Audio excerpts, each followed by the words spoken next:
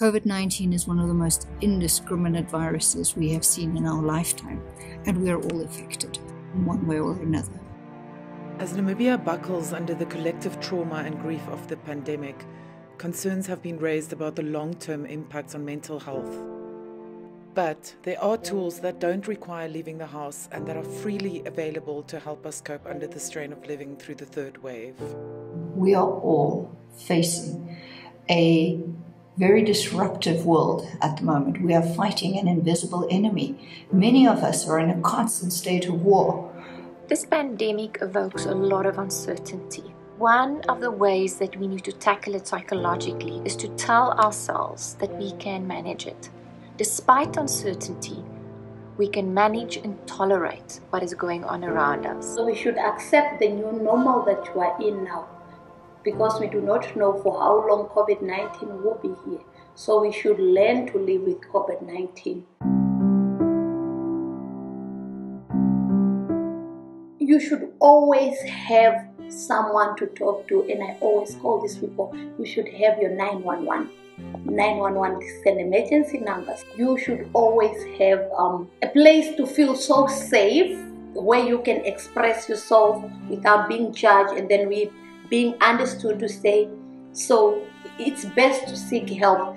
Therapy is important. All hospital, there is a social worker, so you go there, you do not have to make an appointment. So I know we are all quite isolated right now. We can't have gatherings like we used to, but we're also very lucky to have Zoom and have Skype and WhatsApp. So don't isolate yourself. Reach out, go talk to people. You do not need to, and you should not go through all of this alone. There's a lot of people that find it incredibly rewarding to help and assist, because in all other ways they are powerless. We do have to create space for grief.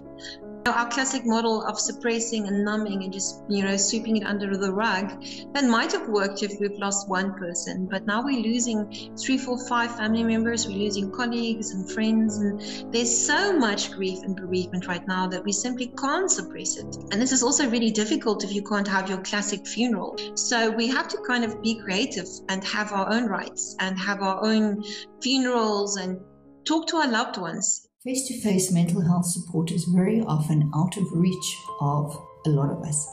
Even those who have the financial resources to access face-to-face mental health support often do not, due to other barriers. So by making this 14-day mental health challenge available online to everyone, we really hope to start sparking a movement of daily practices amongst individuals that help to manage stress, to help manage anxiety. This challenge is really about teaching us techniques and practices to help deal with the stress of this new everyday life. Take care of yourself. Exercise, do gardening, whatever you're trying to keep yourself busy. In our brave new world, every act of kindness makes a difference. And very often that kindness starts with being kind to yourself and using tools that are readily available to be present, to look after yourself, to deal with your loss, to deal with the grief, to deal with the emotions that we're facing, and not just push them aside.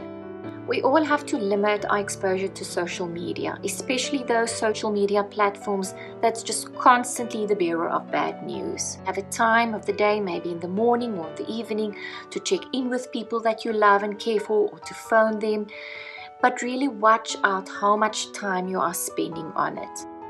We all have a limit to our time and energy. It's our responsibility to preserve it. It's our responsibility to take care of ourselves, because only then can we actually take care of other people that we love and care for.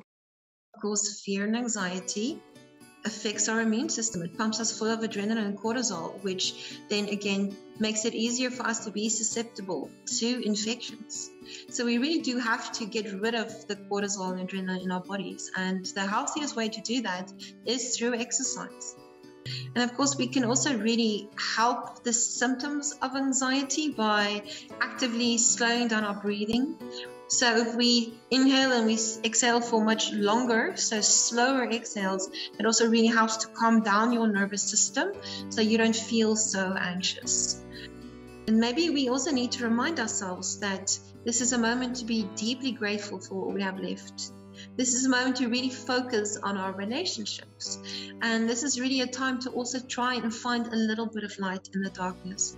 Do things that make you happy. Sing, play music, paint, work in your garden, go walk your dog, spend time with your family members that you have left. We really, really have to kind of live the life that we have, appreciate the relationships that we have, and really just take care of ourselves and take care of each other.